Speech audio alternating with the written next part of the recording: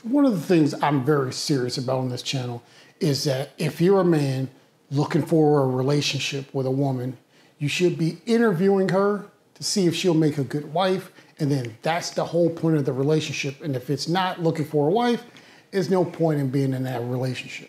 Which led to the statement of, so what, I'm supposed to take this Tatiana who has a bunch of children, raise her and take care of her kids so she can go out and cheat on me? So firstly, I think that's the wrong question to be asking. But I'm gonna address this topic today. So let's get at it.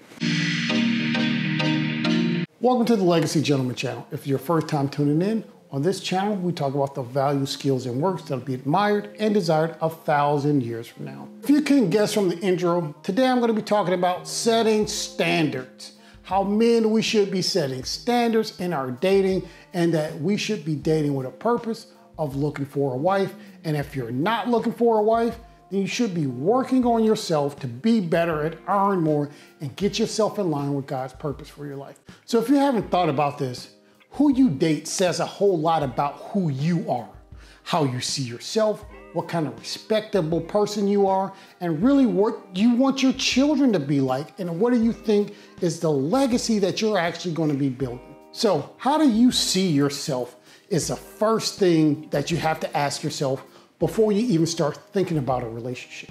What is your value? What do you say to people as you go out? Are you cool? Are you hot? Are you handsome? Are you a man's man? Are you so desperate and so needy for attention that any woman who gives you attention, you're gonna run after? Are you someone who says, I know what my value is, I like me, I'm building myself up to be something, so the only people I'm gonna let into my life are people who have the same goals, who have the same way of carrying themselves? Or are you someone who's like, I'm controlled by my emotions and my lust and my passion, and I'm gonna just go after everything that wiggles and jiggles? You're gonna have to decide what your value is. Look, I understand that there's this red pill idea that women are hoes because men are hoe makers. That's a worldview I just don't adhere to. I believe that God made us all in his image. And so that when you lay down with dogs, you get up with fleas. And if you're laying down with dogs, you got fleas. If you're with somebody who's denigrating themselves, you are denigrating yourself every time you're with them.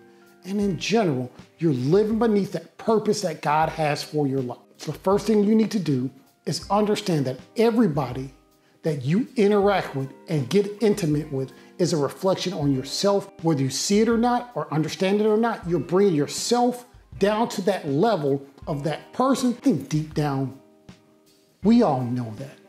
In every relationship, you're bringing someone up, someone's bringing you up, or you both are going down.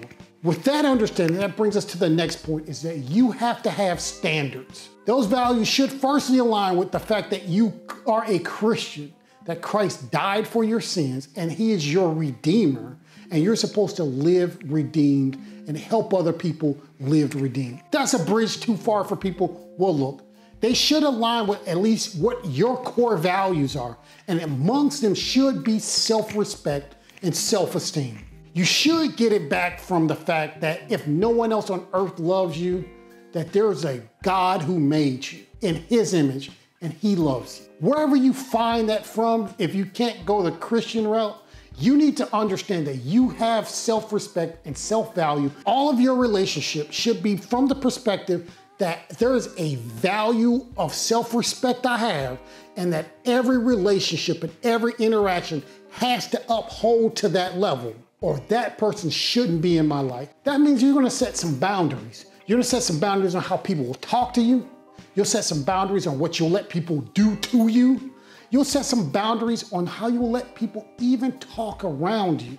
But the way you treat them is based on who you are. See, I'm a respectable person, so I'm gonna treat you with respect. Or disrespecting me as a man, I will walk away and not have any more contact with you. And that's how you have to be as a person setting standards in a relationship. And I would not date someone who I had such little respect for that I felt like I could talk to them in a demeaning way and think it's okay. Now look, I understand that men are men and women are women, and sometimes You yell at your guy friends and you know not to take it to a certain level, because once you get to a certain level, it has to be a fight. And sometimes women aren't used to that kind of, hey, where to stop, and sometimes they go over the line. Men, you have to establish what that line is, and you need to uphold it, whether you quote unquote love her, like her, thought she was a good marriage material, or this is a first date. Because there's a way that I talk to people that I expect to be reciprocated. And it's really enforcing standards. There's a behavior that's acceptable and behavior that's not acceptable. When you see behavior that's not acceptable, you need to correct it. You need to correct it as a man.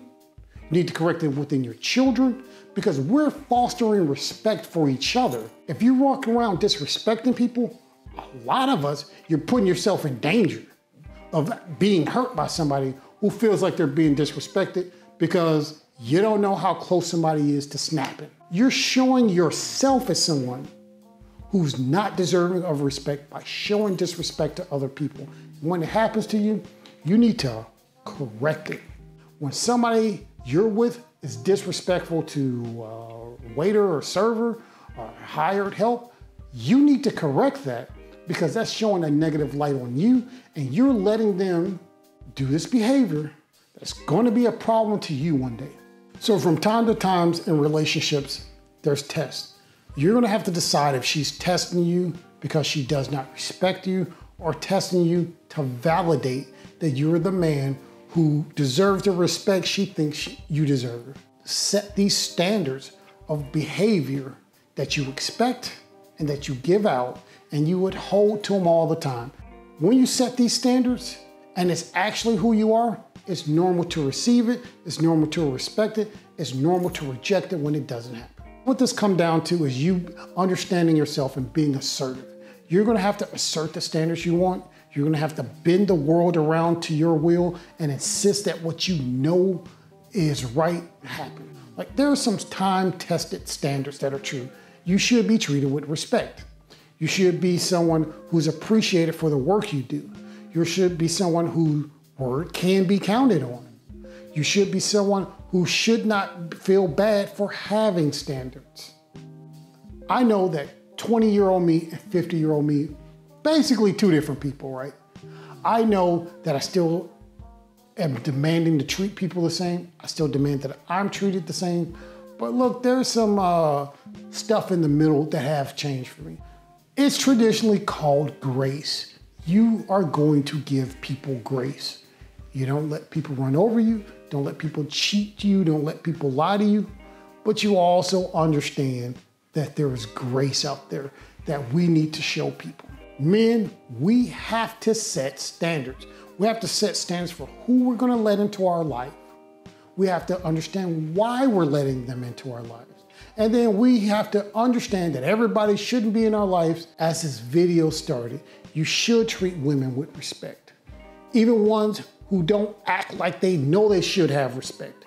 You should be that man that everyone looks to and say, this will be a good husband and a good father, regardless of the women around you, because you have standards based off your self-respect and how you see yourself. Let me know what you think about that in the comment channels. Did I miss something? Does this make sense? Is this a good argument on how you should set standards and when you should and shouldn't date someone? I want to thank you for stopping by the Legacy Gentleman channel. Please like and subscribe. Until next time, go be legendary.